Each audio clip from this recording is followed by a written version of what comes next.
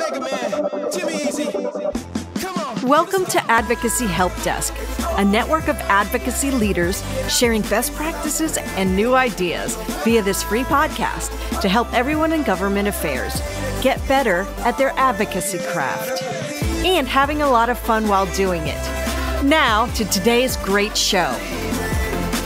Hey everybody, welcome back to the Advocacy Help Desk. As you know, at the front end, our script tells it all, but I'll remind you, we're a network. We're a network of advocacy innovators and practitioners. We've been doing this a long, long time. This show is about bringing on diverse voices from across the advocacy industry and the profession to talk about how they see changes happening, how they're adapting during the continuation of COVID, even after COVID, as we start to see the light at the end of the tunnel, what they're thinking about, their strategies. And as I said before on previous shows, it's a free show, so tell all your friends about it. But it's really iron sharpening iron, strengthening everybody, helping everybody pull up a little bit better, and having a hell of a lot of fun while doing it. So this will be a really interesting show because some of you may say, I thought I was listening to the help desk, and really I felt like I was listening to a bunch of guys sitting around at happy hour chatting. And that is true. We've had a lot of practice at this. So Fracken, who is around the bar with us for this discussion? Well, Mr. Polk, first of all, it is good to have you back on. We Thank have had co-hosts recently. It is always great to see you and to have you join us. And for me not to be the lead host is always nice, and probably better for our listeners. Today, so great to see you. Today we have the one and only Michael Calvo, who is, as I have it here, head of Federal Government Relations and Advocacy at GlaxoSmithKline. Michael, it is great to see you. Great to have you on. Thank you for joining us. I am fascinated by today's show. Just for 2 seconds, plugs here of we've been doing a lot of talking to association members, and we love association members, but we've also gotten a lot of questions lately about, hey, can you talk to more corporations? Can you talk to more people who are more directly involved in my day-to-day rather than this association or nonprofit side? And so today we have exactly that. We have somebody who is head of federal and government relations and advocacy, and just in the corporation side and understanding it. So we're going to dive into a lot of the topics that we may have spoken about before on association land, but in this case, in corporation world and such. So with that, welcome, Michael. All right, Friday, Polk, thank you guys so much or Brian and Andy, sorry, so much for, Not a problem. for having me. Andy, you said it was like a happy hour around a bar, so we can just chat casually. Let's keep it honest. We'll keep it honest on this show. That's fine. Appreciate you guys having me. Really pleased to be here and talk about what's going on the corporate side of things and how we're engaging. Let's kick things off really quickly, Michael. Can you tell folks we always like to hear from folks. Part of what we do is career advancement. We talk about that all the time. Can you just give us a 2-second background on sort of how you got started and where you are today? 13 years on Capitol Hill, all on the House side. I know. And then for about the last 4.5, almost 5 years now, in-house at GSK. Wow, 5 years at GSK. I did not know that. Jeez, that's fantastic. Congratulations. So, Mr. Polk, where would you like to start today? Well, first, I think it's really interesting just to hear from Michael about their advocacy around COVID. I mean, first of all, we want to let people know that there's been a hell of a lot of great work done by pharma and GSK, and a lot of great, sometimes they take a hit, but honestly, without their innovation and without the infusion of capital and know-how, we'd be looking down a 3-year fix for COVID instead of less than a year, which is amazing. So first of all, just day-to-day GSK, what's the company? What are you guys working on, especially around COVID these days? And we've got thanks, Andy. We've done a number of things in the vaccine space as far as collaborations to try to work with other companies using our adjuvant AS03 to help be a force multiplier in vaccines. We're still waiting for some of those collaborations to come to fruition. We're also working on monoclonal antibodies on the therapeutic side, a couple of collaborations there, waiting for data to read out from some of the clinical trials. So we're hopeful for a very good year that we can be part of the solution and help, as we say, help patients do more, live longer, do more, feel better, and live longer. And how has that worked around? Like, obviously, when COVID hit and everybody's freaking out and they start turning to pharma. So you got, all the executive agencies, members of Congress coming to you guys. So, it's kind of reverse advocacy where you have to usually fight to get time. They're all coming to you and start talking to you. How have you guys managed that process? It sounds like you're having to work more closely with competitors that are in the marketplace, but like similar right now around government relations side. How have you guys worked across different companies and communicated to members? Really technical stuff. How have you educated and staffed them up on that?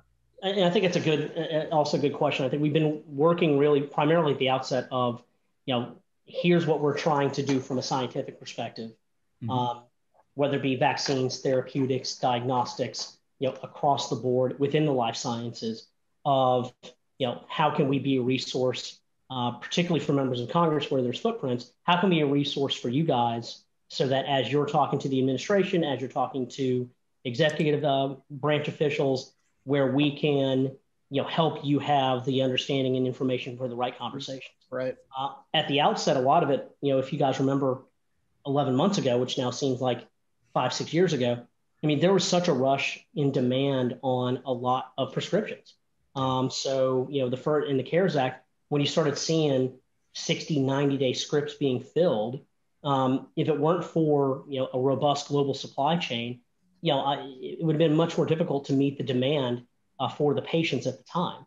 And so we were having to communicate that as well to elected officials, both in the then Trump administration and on Capitol Hill. So, and just so you know, Michael, Andy does a lot of the larger questions and I do a lot of the nitty gritty, detailed bullet point questions. So coming back to what you just said about how we can be a resource or how can we be a resource, do you have any advice from what you've seen both on the Hill side and now from the corporate side for folks who are in these corporate jobs, may not be at somebody who gets turned to immediately as number one, but can try to get themselves in the door as being that resource for staffers who, when something like this hits on any scale, can be there for them?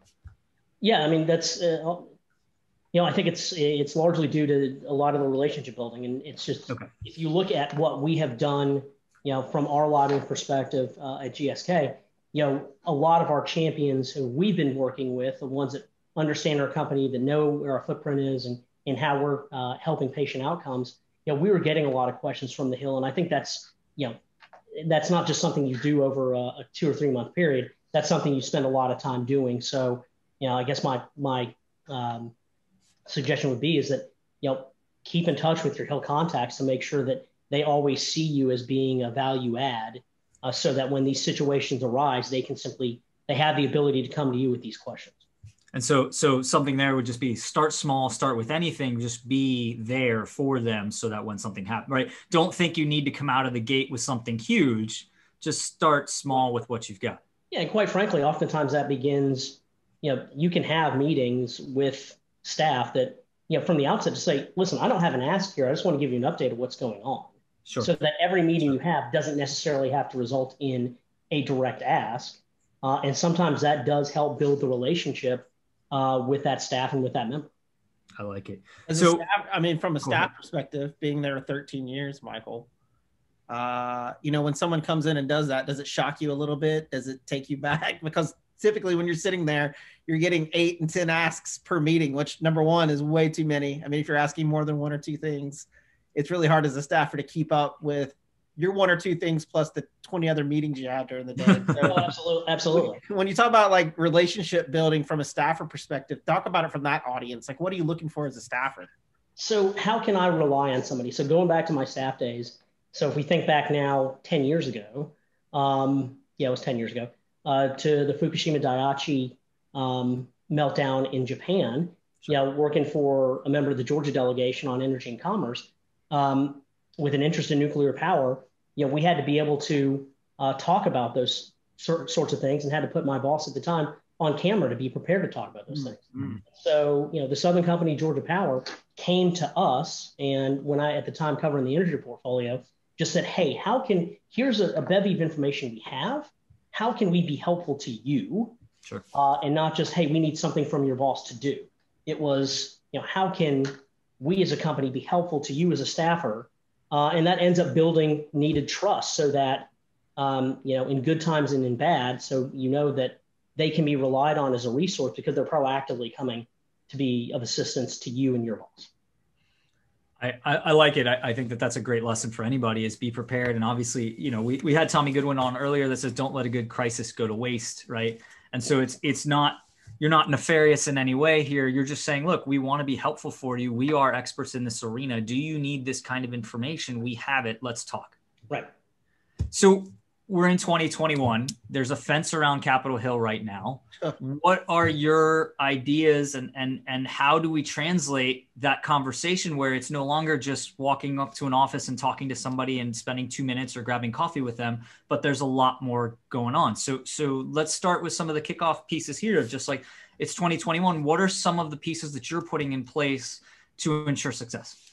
From a lobbying and advocacy perspective, I think it's just, having a regular cadence with, take your top 10 or 15 offices and how are you touching base with them, whether it's with an ask or not with an ask, so that that you're having, much like you would do by simply dropping by the office, whether it's an email or a text or a phone call, what are you doing to ensure that your network is still active with members and staff, and so that when things do start bubbling up, you have the ability to go to them and make that ask legislatively to either help get something in or keep something out. And are you guys using like Zoom? Are you using text, phone calls, all the above? So primarily for us, for our team, a lot of it's text with staff. That's been a lot of success I found because even in a virtual hearing or if they're on the phone or they're on a Zoom themselves, it's pretty easy to respond to a text. It means, and by getting that response, you know that you've built up a good enough relationship with that staffer that they feel comfortable communicating with you in that forum. Zoom has been a popular one. A lot of the internal meetings we do Microsoft Teams. So there's been a lot of video interaction with members and staff. And then, email gets you, getting documents over on position papers and, talking points on various issues across the board that we face. You mentioned something, again, another previous episode with David Lusk. We had one where he said, don't just personalize the ask to your stakeholders on the front end, your users, your employees, et cetera. You've got to be personalizing your message to the individual offices. So one of the things you just mentioned was, regular cadence to your biggest champions. Tell me a little bit more about, and you don't have to get into the details of it, but sort of the way that you're tiering the legislative offices or the way that you're grouping them together to better sort of say, here's our sort of tier one and here's our tier two. Are you doing things like that? We are. I think in a lot of cases for us as a pharmaceutical industry, we look at who are the members that are on the committees of jurisdiction. So Ways and Means, Energy and Commerce, Finance, Senate Health, and then who also is going to be in the decision-making room and who can influence the people that are going to be in the room. That looks beyond just the committees of jurisdiction, and like looking what that sphere of influence is going to be, and trying to help create that almost like an echo chamber, so that when those decision makers are in the room, whether it be a four corners decision, whether it be a committee decision, that the leadership of the committees, the leadership of the parties will hear from our folks on things that are important to us, and try to help get them to be in a position where they can voice those same things in the room when there's decisions being made. That's the echo chamber. Echo chamber, baby. Where's your ripple? I miss Blake and his buttons here. I know we need a little ding ding ding. We need a little ding ding ding on that one. I'll reiterate that because I think it's so important to talk about how you turn your champions into an echo chamber. Ripple advocacy. Yeah, how you get those staffers to go tell other staffers about the great meeting that they had or something really interesting to magnify your message. And it changes our target from quantity to quality of meeting, not just dropping by and dropping off a one pager and hitting a bullet point or two, but actually having relationships and having them help echo that. I mean, there's nothing more important than tiering your champions in terms of who's going to be in the committee between House and Senate. When the bill gets passed and it's different, and you sit down and you got to have the committees sorted out, joint committee, who's in that room? I've had legislation passed and my champion was not in that room and it didn't get in. It's a hard lesson to learn, but you've got to start thinking strategically about that. So I think So I think Michael's point on that is really well taken. Yeah, agreed. Absolutely. So, we've talked about some of the relationship building that you've been doing and that you've done, right? And that sort of pays off now. And some of the tiering of those legislators, obviously, they go hand in hand, right? Building relationships, making simple asks of starting those relationships to then building that up. And then sort of the echo chamber and ripple advocacy concept. I know Andy's favorite, right? But it's true. The goal is to get folks back in the day when they were having the happy hour to be talking about, hey, I saw this. Hey, I saw that. That was great. I love tying all our previous episodes together like this. It's almost like we got a bingo card here. So we talked a little bit about what's the one thing I know that a lot of our corporations that we talk to and that work in the space, I want to hit on the PAC piece just quickly, and we'll circle back to everything else. But I know previously, you were attending meetings with senior level executives and everyone else within the company outside of the lobbying space to talk more about the PAC, to talk more about the work you were doing. How has that changed this year without these in-person meetings? How are you staying in front of PAC members? How are you doing other things of that sort? So, I mean, it's been challenging because we've had to really, of every one of our ways of working that's really become different, engaging and educating employees on PAC issues has probably been one of the tougher challenges. It did become a little easier in the past year simply because of the election, and there was a lot of interest. I mean, 159 million people turned out to vote in November. So clearly across the board, there was just a lot of interest in the election. So how did we use that to demonstrate why it's important to engage on the corporation side through the political action committees? One, it was educating employees on our issues. So we end up having bipartisan members talk about things that they're seeing in Congress. And actually, one really cool thing is that because we're the largest vaccine manufacturer globally, we got two members on a WebEx call to commit to getting the COVID vaccine together in a bipartisan way to promote vaccine confidence. And then on one of their social media channels in December, sure enough, I saw a picture of those two members actually fulfilling that promise and getting the COVID vaccine. So, that was a good demonstration of how, our engagement with elected officials has been successful. But then also, taking the time to, look at, and we've done this through a series of webinars too with our employees, or at least our entire PAC eligible class at GSK. We did one in November, shortly after the election of, here's what we know about the election at this time. Obviously, there were still a lot of things that were yet to be seen. For example, the runoffs in Georgia. But what does the election mean for us?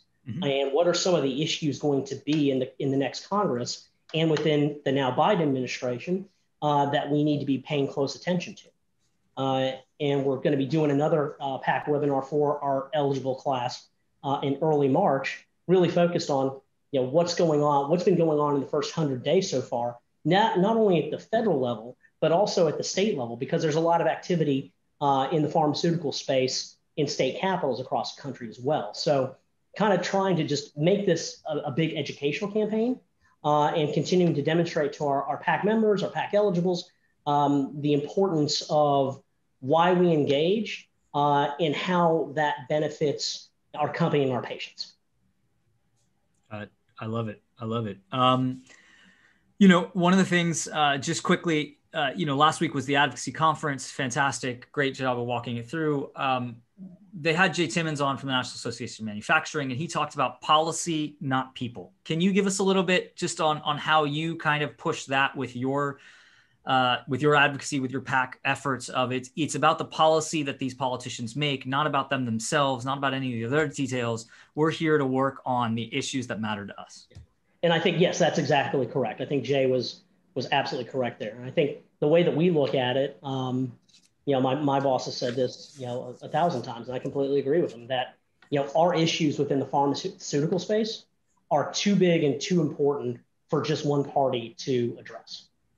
We have to be looking at how both Republicans and Democrats are in a position to be thoughtful and to engage appropriately on advancing patient-centered solutions within the healthcare system. Gotcha. Yeah, I like that. And I know that, Andy, you deal with the same thing. I mean, how is it that you speak to some of your folks when you get this pushback of, well, you know, we're never going to get this person, or we just don't care about that person, is do you sort of say, look, it's about the policy of, in your case, you know, strong trade, strong footwear, strong manufacturing, et cetera. How are you bringing that to light? Yeah, it's a benefit to have worked on the Hill in this example because you fall back into technical language. There's a political language and there's a technical government language, and you fall back into your government language to speak to them strictly about policy. Sometimes you use big words and big phrases about processes, not to show it off, but to bring their mind back to the point that anybody can use political rhetoric to ramp people up and fire people up. The question then becomes, how do you talk about your strategy and talk about the policy and the outcomes you're looking for, both in terms of what your champions are in your membership roles, how you get common members on if you're getting a bill through, co-sponsors, how you get it through committee, how you get it to the floor. Like, these are the things that this is, and I want to bring Michael on this too and get his opinion on this, but this really becomes a question of, is your association doing legacy PR legislation? Meaning, are you introducing the same bill every single year, knowing it's not going to pass? In the long term, it's probably going to damage your reputation with your members signing up thinking these guys can't get anything done. But is it the same thing year over year over year? Are you trying something a little bit different? Are you being more strategic? Are you finding better ways to get it passed? And also, I think, there's so many people in advocacy that don't really know how to get a bill passed. They think there's a traditional model that you go. There's not. There's a book way to do it, and there's a secret passages we all know through the Capitol, having worked there. Calvo, I'll bring you on this too, because I know you've been an expert in terms of committee work and process and all that. What are, when you think about this stuff and you talk about your folks, do you guys go more technical and strip out who those people are and just get to the base level? And then also, what are strategies around actually passing legislation, generally, not just GSK, but generally that people can think about? Yeah. Well, I think one is that from a lobbying perspective, I think, a lot of us fall into a trap of thinking that we can just push the right bill, the right answer, the right policy to staff, to elected officials. I think one time, in a lot of cases, what we need to be thinking about instead is, what's the problem that the elected officials are trying to solve, both from a policy and political standpoint?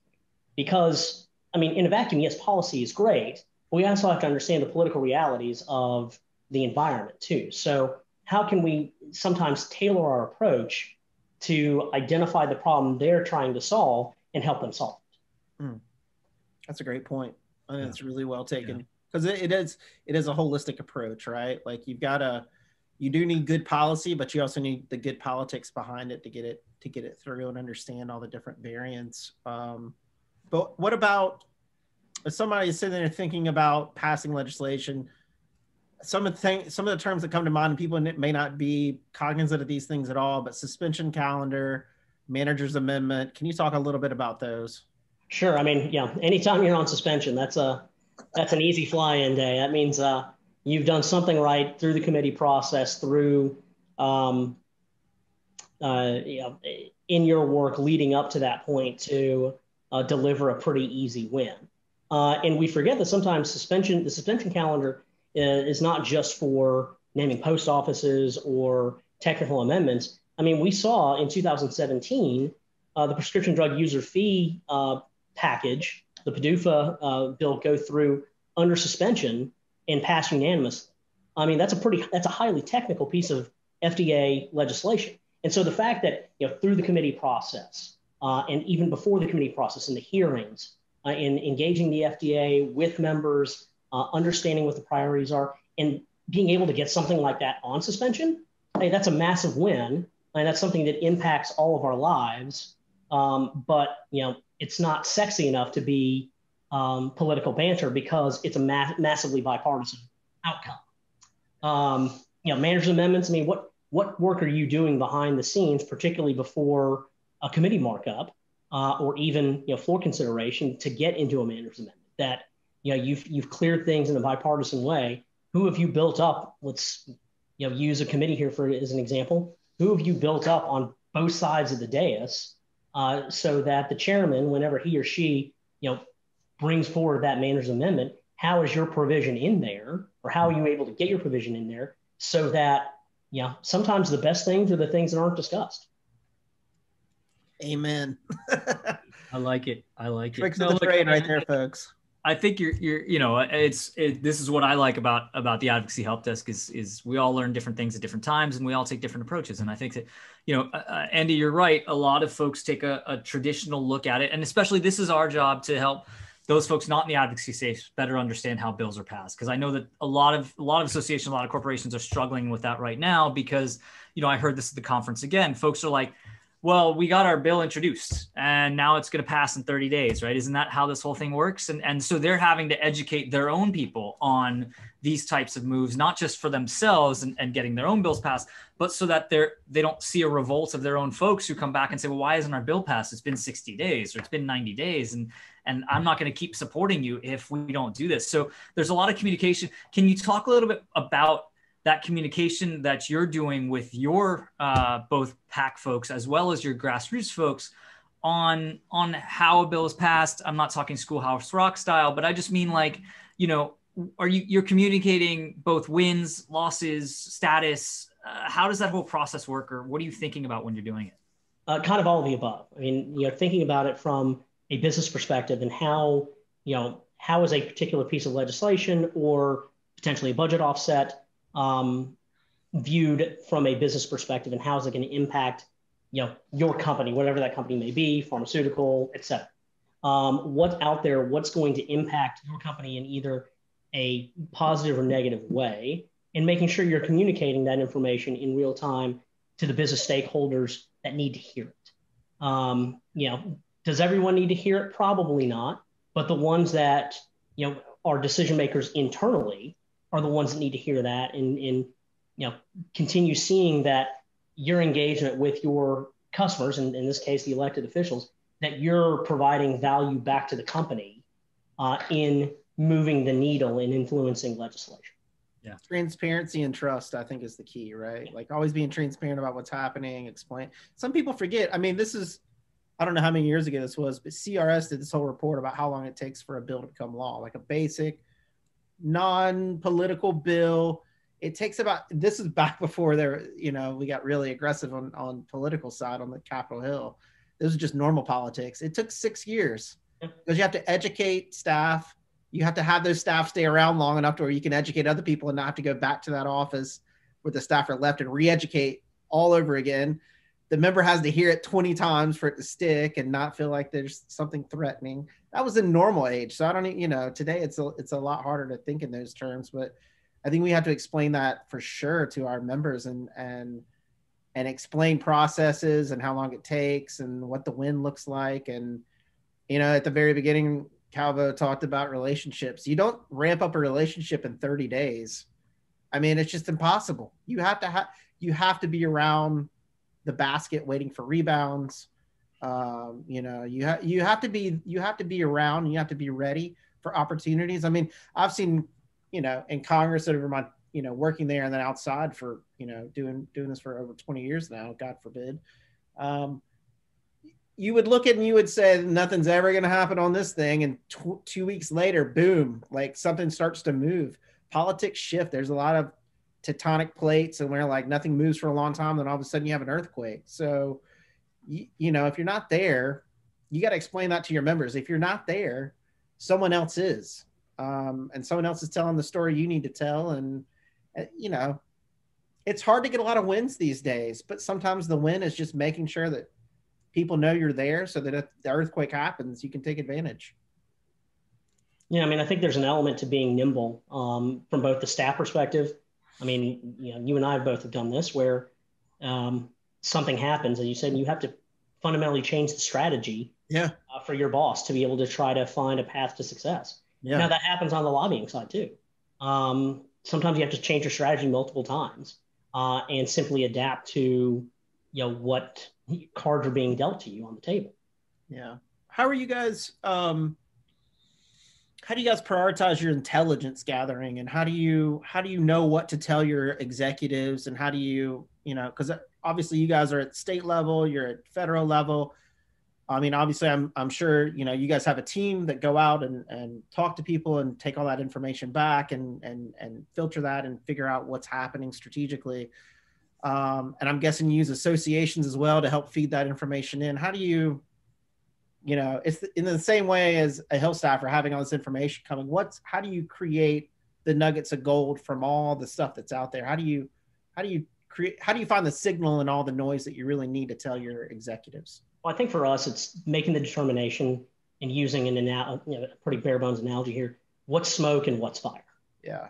And sifting through what the smoke is, because there's going to be a lot of that across the board. And then what are the things that have a direct impact, either positively or negatively, for your company or your association, is what you need, what you think is actually going to be real and actionable are the things that immediately need to get reported up. And then, sifting through the smoke and reporting up what is needed out of there if some of it begins to materialize. I mean, you see that elsewhere too. I think that's a great way to put it. And this is another one where you're bringing sort of, I don't want to say marketing tactics, but you're bringing that mind to it of, here's what we're tracking and here's what we're listening to, or here's what we're reading outside of this, right? Which is, here's the important, but it's, for lack of better terms, it's like an Axio style of writing. It's that kind of concept of, here's the smart brevity. Here are the 3 or 4 things you need to know. And then here are the 3 or 4 things that we're watching that you don't really need to know about right now, but you should at least keep on your radar. And so that's sort of the approach that you guys are talking about. I know, Andy, you do that with, we're jumping everywhere here, but with the podcast as well, is just saying, breaking down some of those barriers. Let's talk through this topic right now. Yeah.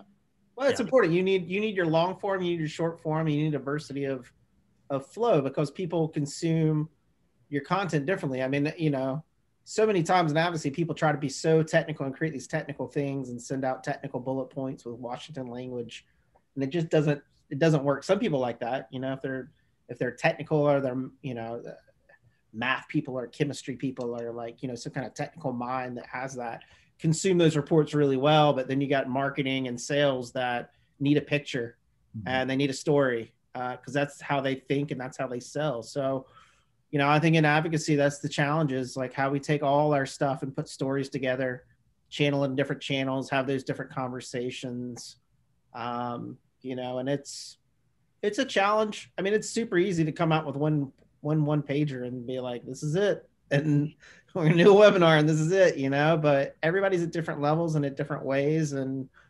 it all, Brian, you do really well to remind people advocacy is all about storytelling. And if we're not telling the story with the data, and we're not sharing somebody's personal life being impacted, then you're never going to have an emotional connection to build relationships and move the dial. I've never seen data move anything in a meeting. I've only seen data move the staffer to be like, all right, the meeting's up, I've got to go.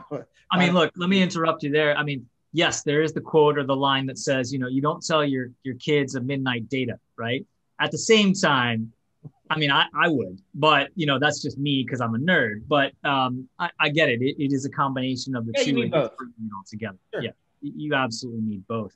And I also think, just to kind of jump in as well, I think, who is the carrier of that message? I mean, sometimes getting outside expert voices to help carry your message sometimes is more impactful than you doing as an association, you doing as a company. Very true. Where with voices that have credibility for your audience. Right. Whether that be think tank, whether that be a 501c4 or whomever, sometimes it's best for you to help enable a different messenger to be able to convey your story and your objectives, because that audience just may find it more credible. Yeah, absolutely. And that kicks back to another episode we had where we talked about, finding the right messenger for the right office with the right message so that you can really hit home. And in your case, it may be that patient who received one of your therapeutics, or that employee that helped develop that therapeutic. So both sides of the coin, where you then have, the message to, hey, we did this work in your district, and here's who we helped, and here's why I love doing this work, and here's what it means to us and the world and the country. Help us get that message across to everyone else, because that's what we want to do.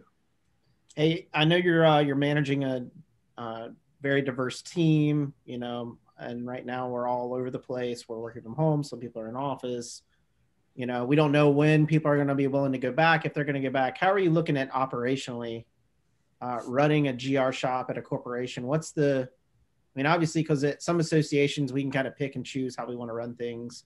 corporate sometimes may push down certain rules and regulations. How are you guys looking at returning back to the office, timetables? Are you going to be more flexible with work-life balance time for your staff? What's that look like going forward? Well, I think that the one thing that we've done, and I think we've done a good job about this over the past now 11 months, is that, these are really crazy, chaotic times, and that each individual on our team has got different circumstances, different responsibilities with family, potentially with children that may be virtual learning. So what we've been trying to do is convey to the folks on our team the maximum amount of flexibility that they have to, to get their work done and achieve their objectives, but also so they have the ability to, be with their family, be with loved ones, help educate kids at home. So one thing that we've tried to do is instill continuously that we want to make sure that folks on our team have we have maximum amount of flexibility to be able to, get through this. I think that's the one way of saying this. And then for me personally, one of the things that, I've been trying to read a variety of different articles on management tools. And so some of the things you see, like just simply implementing, the emotional intelligence to understand what's going on with everyone on your team. And sometimes that's as easy as just asking them in a one-on-one conversation, how are you doing? Yeah. How are you holding up? How's your family? To know that, there is life that exists outside of our jobs, and to recognize that while we're all working from home, that's a major point of getting through the pandemic and being understanding of each individual circumstances, so that they feel like they're being respected, that their contributions are valued, but then also more importantly, that they're valued as human beings as part of the team. We have a lot of people who listen to our show who are just getting into advocacy or just mid-tier advocacy, and they have, some of them have large bureaucracy above them, some have one person, et cetera. How, as a person on the lower rung of an association just starting off, how do you talk to your boss about that if you're struggling? I mean, is it as simple as just pulling them aside and being open and honest at what's happening and what you need? I mean, because I feel like sometimes younger people in advocacy or in GR are afraid that if they mention they're having a challenge, then that's a hit against their reputation internally. How would you advise somebody on that? That's a good question. I think it is, the courage to have that open, honest conversation. At least if that were me on the receiving end of that. Because, I think everyone's struggling in their own specific way right now, whether it's, everyone wants to not be in the pandemic. And so everyone has their own individual struggle, and identifying the courage that's taken that person to be willing to talk about it, whether that be a professional struggle that they're seeing, that's something that's impeding them from, meeting an objective. Yeah, that's great. Let's talk about that so we can think about a new strategy that will help you, navigate the environment. Whether it's a personal thing that, listen, I may need to take an extra day or so to deal with fill in the blank. Having the courage to talk about those things, for me as a manager, I think that's something that's commendable. I like that. Michael, we have talked about, I have a page full of things that are going in 6 different directions here. Connect the dots, la la la la la. I want to finish with, will City lose another game, and are they going to run away with the table or not? Oh my God. I've lost Polk, and he's done. I kid. I was going to say, I know. It depends on how Pep's feeling these days. Mr. Calvo, no, honestly, I appreciate this. I reserve the right to recall the witness at a later date. There's a lot that you've given us today in terms of relationship building, in terms of it's been a great insight into both your experience and some of the work that you're doing now. Just everything from as operations to approach to PAC to communications to everything else. So yes, we really, really appreciate you being with us today and talking about all these different things. And I absolutely want to get you back on the show, say 6 months from now or a year from now, even, to talk through, okay, great, as we have hopefully vaccinated and gotten to a place where we're back in the office, we're back doing things differently, et cetera. How has that changed? How has that gotten better? What's been better? What's been worse? So want to have you back on, but just wanted to thank you for joining us today and all the various things that we've just touched on. And Polk knows this is going to be a heck of a write-up for me, but I'm going to get there. I'm going to get there. So, Mr. Polk, please.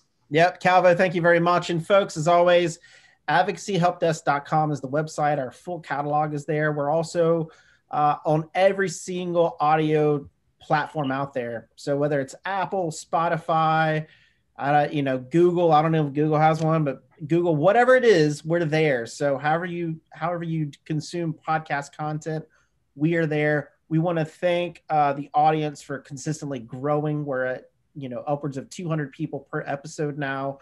For our industry, that's huge, actually, because if you think about how many people are in advocacy and GR, it's still a relatively small number. We think it's a big number, but it's still relatively small. And we hope you will share this episode out. We hope you will tell people about it. We hope you subscribe and keep listening. If you have ideas for guests or topics that we need to talk about, drop us a line, advocacyhelpdesk.com. So with that, again, Michael Calvo, GSK, thank you very much for sharing your mission, the work you do, really good insights and strategy, really good insights into, how you're operating in this day, just like Fracken said. I mean, those conversations are just as important as what we're talking about changing little tools and tactics here and there. It's really about the culture that we're building in our advocacy program to pull people into our advocacy program and also preach it towards whatever legislative body you're preaching it towards. So with that, I hope you keep preaching. I hope you stay safe, wear your masks, 12 feet. I'm doubling up. They say double mask, why not double up too? Soon, Advocacy Help Desk will have a happy hour in the future. I'm not saying what date. Every guest that we've had on will be there. We hope all our audience will be there too. Drinks will be on Fracken. Maybe. Classic. Classic. Oh, there you go. All right, folks.